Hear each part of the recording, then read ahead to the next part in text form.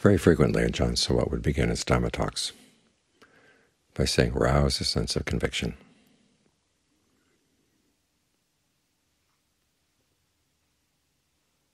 Traditionally, conviction is in reference to the Buddha's awakening, that the Buddha really did awaken to something really special. But at the same time, he did it by developing qualities that we all have in a potential form.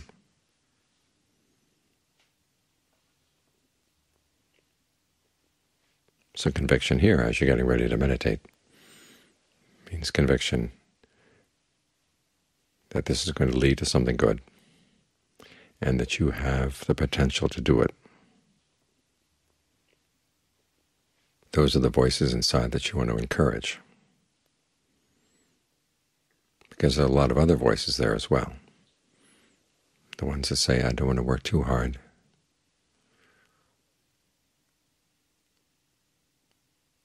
Well, there's nothing really special here. I mean, you see whole legions of Dharma teachers who will tell you there's nothing to attain, just learn how to sit back and relax and be in the present moment. But the Buddha wasn't one of those Dharma teachers, and the account of his awakening is certainly not that kind of an account. As he said, we're here to attain what we've never attained before, to realize what we've never realized before, to see what we've never seen before. We've all seen the present moment. We've all seen our mind as it is in the present moment many, many times. But there's something here that's more special than that, but it requires a lot of digging down to have conviction that it's worth the digging, worth the effort. And then you'll be more likely to put out effort. One of the saddest things is people who meditate and put brakes on their practice, or rein themselves in, saying, "Well, I don't want to try too hard, don't want to put in too much effort." And you use the teaching on the middle way as an excuse. But as Ajahn Mahabodh pointed out, middle way doesn't mean halfway efforts. What it means is an effort that's appropriate to the task. So when your mind is a real mess, the effort there is going to require an awful lot. When the mind is calm and clear already, it's going to be a gentle effort. It's not the case that it's going to be harsh and heavy all the time. But there will come times when you have to be ready to put in a lot of effort, to fight off a lot of your own defilements, the parts of the mind that you tend to identify with, but will pull you away from the practice.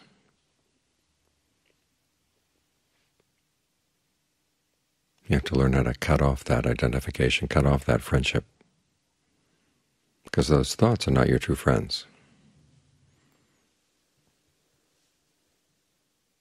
As in that chant just now, they flatter and cajole. And they say, "You're special, you don't have to put in much effort." Maybe the Forest of Johns had to put in a lot of effort, but you're special. There are also the voices that say their bones must have been made out of iron. Your bones are just plain old calcium bones. So when they talk about putting in a lot of effort, that's for people who are specially built like them, as opposed to the tender creature that you are.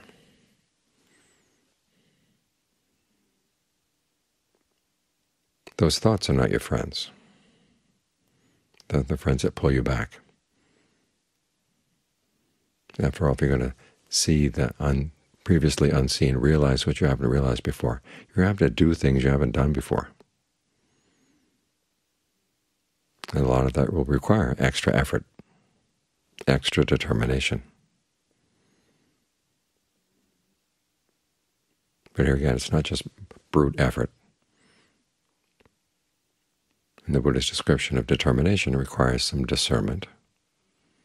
In addition to being truthful, you make up your mind you're going to stay with the breath, and you're true to that determination. But you use some discernment in how you do that, how you go about that. And discernment here means ingenuity as well. You realize you have to give things up, but at the same time you can calm the mind down as you give them up. Keep reminding yourself that the things you're letting go of are not really that valuable. And if you use some discernment to keep your mind calm, that means you're not finding your entertainment outside. You're finding your entertainment with the breath, learning to play with the breath, learning to experiment with the breath. We're not here just to grit our teeth through pain. We're here to ask ourselves, suppose you limit your awareness right to your body for the next hour. How are you going to make it interesting? How are you going to make it enjoyable? Because that is part of the path. It's right there in right concentration. Pleasure and rapture born of seclusion. And here, seclusion means you put unskillful thoughts out of the mind, and you limit your range of awareness to the sense of the body as you feel it right here, right now.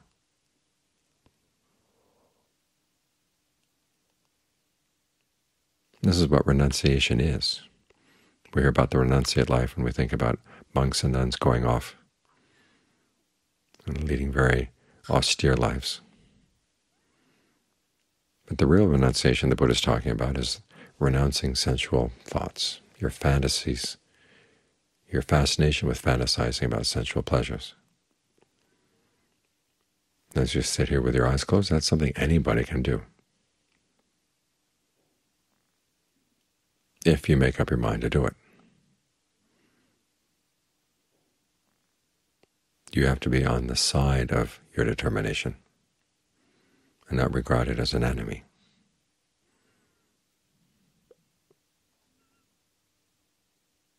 So that's what a lot of the wisdom is talking yourself into wanting to do this, talking yourself into being willing to put in the effort.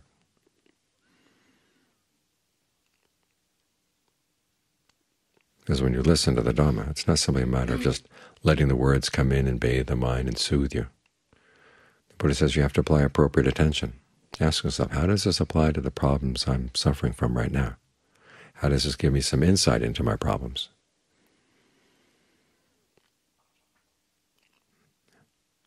And then the next factor is practicing the Dharma in accordance with the Dharma. After having given your full attention to the Dharma and realizing what it is, what it demands, you're willing to give it a try. There's that famous saying from the third Zen patriarch that the great way is not difficult for those with no preferences. That doesn't mean you just sit here saying, well, I'll just be okay with whatever comes up. What it means is that if your preferences go in one direction and the path goes in another direction, you're willing to put the preferences aside. No matter how much you've been clinging to them, you realize that they're not your true friends. Give the path a try. And the only way you're going to know the path is by trying it. You may have a picture in the mind about what it's going to require, how much it's going to demand. But there's a lot of figuring out the path as you're going along.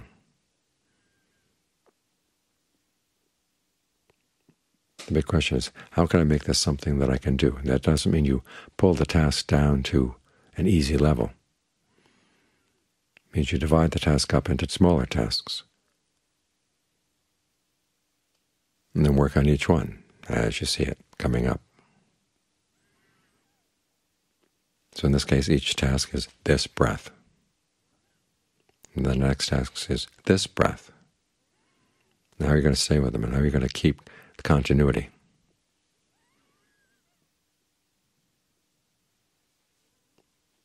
And it helps to have the perception that each breath flows into the next breath. There's no clear line between them. And the spots where the breath seems to stop, those are especially useful, because those are the ones where you can expand your sense of awareness throughout the body without the breath getting in the way.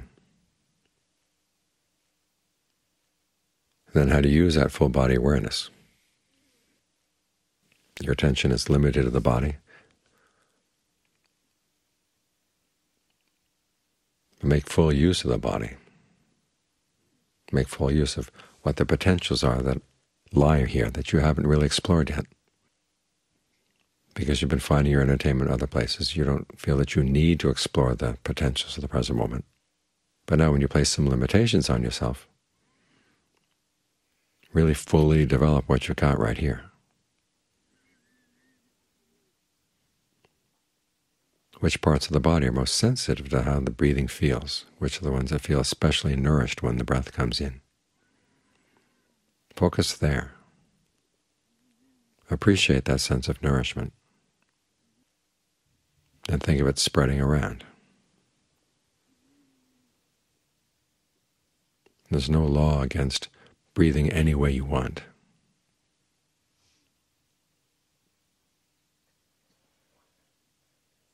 And how are you going to know what way of breathing you want? Well, you've tried out different ways of breathing to get a sense of what feels really good and where it feels really good. And you focus your attention there.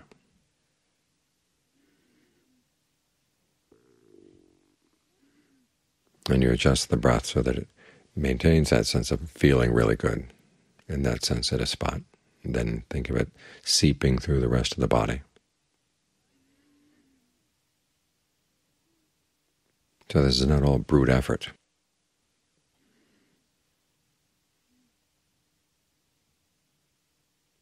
That's the discernment element in your determination. And that's why discernment comes first. But when the Buddha talks about strengthening the mind, strengthening your discernment, discernment has to build on conviction. I say it's the conviction that the Buddha really did find something very special through his efforts. He showed what human effort can do. But think of all the many thousands of years of human civilization before there was someone who did what needed to be done.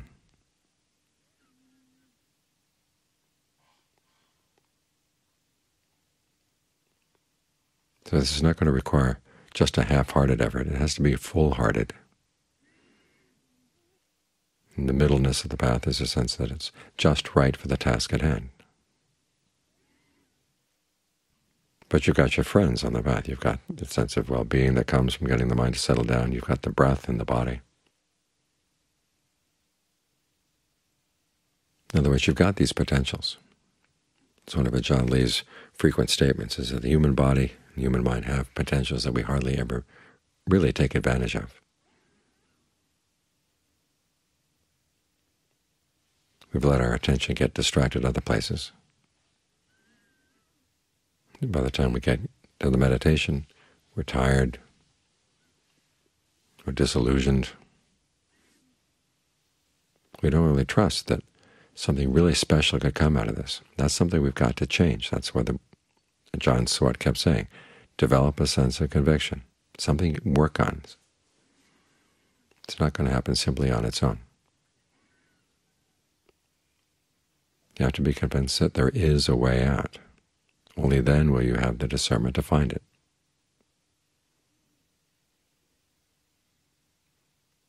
So be convinced that the Buddha's awakening really was special,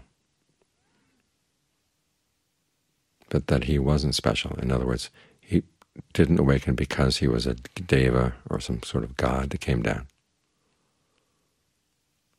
He awakened because he had qualities within us that we can all recognize, at least to some extent within us. He simply developed them, brought them to maturity,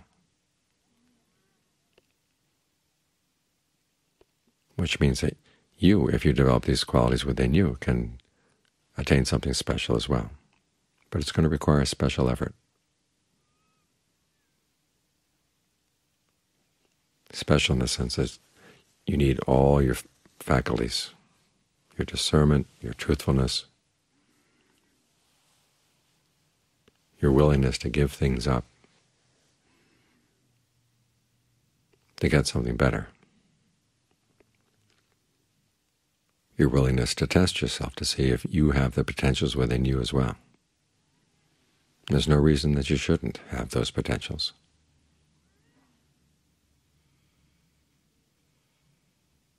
give them a chance.